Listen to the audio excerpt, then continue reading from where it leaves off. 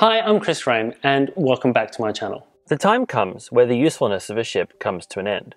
Advances in technology, changes in passenger expectations, or shifts in the use of ships, such as the transition from line voyages to cruising, means that older ships eventually become obsolete. But over the last few decades, the seemingly unstoppable growth of cruising has given many older ships a life extension. The desire of millions of people to take a cruise holiday meant that, despite there being hundreds of new cruise ships on the order books, shipyards just couldn't build new ships fast enough to meet demand. And as a result, older cruise ships have remained in service for longer than they might otherwise have been. Now, that's not to say that cruise ships weren't scrapped over the last 20 years. In fact, many famous ships have been lost to the scrappers' torch. But the COVID pandemic of 2020 and the subsequent cruise shutdown has led to more cruise ships being retired in this year than in any single year in recent memory. I've discussed what happens to cruise ships when they end their days in a recent video about recycling cruise ships, which you can view by clicking the info card or in the description below. The cruise ship shutdown has led to numerous older cruise ships ending their sailing days in 2020, with some unique and much-loved ships recently being sold for scrap. There's a couple of notable ships that I'd like to point out in this video. Before we get started though, if you do enjoy this kind of content, don't forget to subscribe and hit the notification bell so you don't miss future videos. The first ship I wanted to discuss is Karnika, which is reportedly destined for scrap at Alang in India. Now, if you haven't heard of Karnika, it may be because she had only been sailing for the new Indian cruise line, Jalesh Cruises, for less than a year before the COVID pandemic crippled cruising. But the chances are you already do know this ship. You might remember her as either the 1990s built Crown Princess or by other names that she's worn throughout her career, including Ocean Village 2 or Pacific Jewel. Karnika has had an interesting career. Designed by the famous architect Renzo Piano for Sitmar Cruise Line, the dolphin-inspired design was transferred to Princess Cruises after its parent company, P&O, purchased Sitmar in the 1980s. Entering service in 1990 as Crown Princess, the ship was paired with a near-identical fleetmate, Regal Princess. Both ships sailed for Princess until the 2000s, when the Crown Princess was the first to leave the fleet. Departing Princess Cruises in 2002, she sailed first for Airosa as Airosa Blue, and then Aida as Aida Blue. In 2007, the ship was transferred to Ocean Village, and renamed Ocean Village 2, but only remained in that role for 2 years, before heading down under to become Pacific Jewel for P&O Cruises Australia.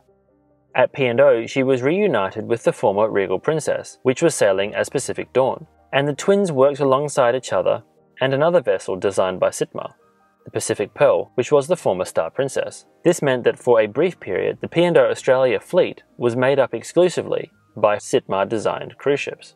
Pacific Jewel left the P&O Cruises fleet in 2019, completing a farewell voyage that sailed from Sydney to Fremantle before heading north to Singapore.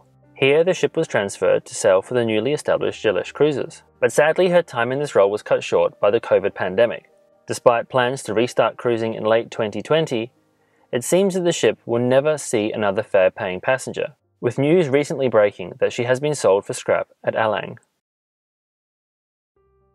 The Aster is another popular and much-loved cruise ship that's destined for the scrapyard.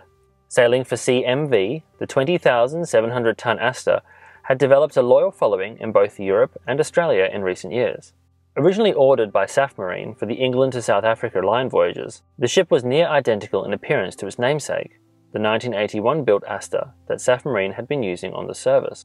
Speedier than her predecessor, the new Aster could achieve 18 knots, but never entered service for SAF Marine, rather starting her career in 1987, undertaking lengthy global cruises. A year later, the ship was sold to the Black Sea Shipping Company. Renamed and reflagged as a Soviet cruise ship, she was then chartered to Transocean Tours and started sailing from German ports on pleasure voyages.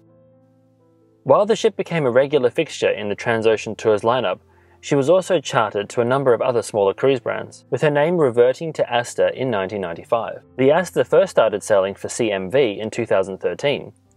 This was first done on a chartered basis, but her popularity in the Australian market led to her becoming a permanent member of the CMV fleet.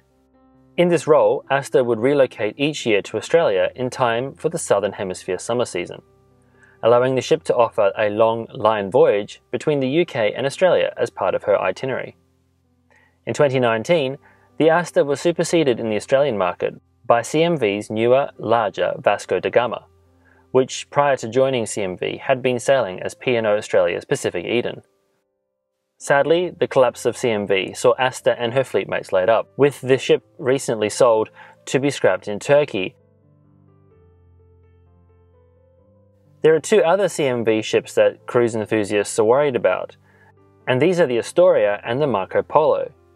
Both of these ships are among the oldest cruise ships afloat, and in fact the Astoria dates back a remarkable 72 years to 1948, while Marco Polo is a more sprightly 55 years of age. Although extensively rebuilt in the 1990s, Astoria started her career as the ocean liner Stockholm. Yes, the Stockholm that collided with Andrea Doria in 1956. Marco Polo enjoys an interesting history as well, having originally been built as an ocean liner for the Soviet Union.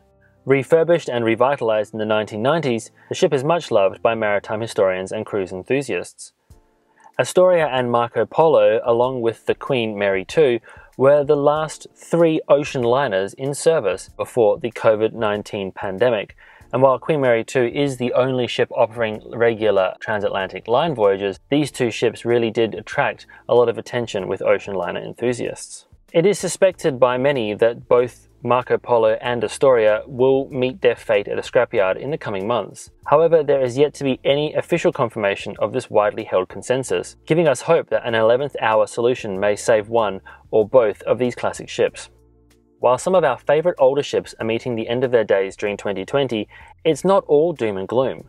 Seajets recently acquired 2 of CMV's ships, the 1988-built Columbus, which is the former Pacific Pearl that I mentioned earlier in this video, as well as a 1988-built Magellan, formerly Carnival Holiday. These ships join a growing fleet at Seajets, which include the former Holland America Maasdam and the Veendam, as well as P&O's former Oceana. There are a number of other cruise ships that have been scrapped throughout 2020. I have made a video about some of the other cruise ships that ended up in the breakers yard earlier this year, and you can check that out in the info card now or in the description below. Thanks so much for watching, and I hope you found the video interesting.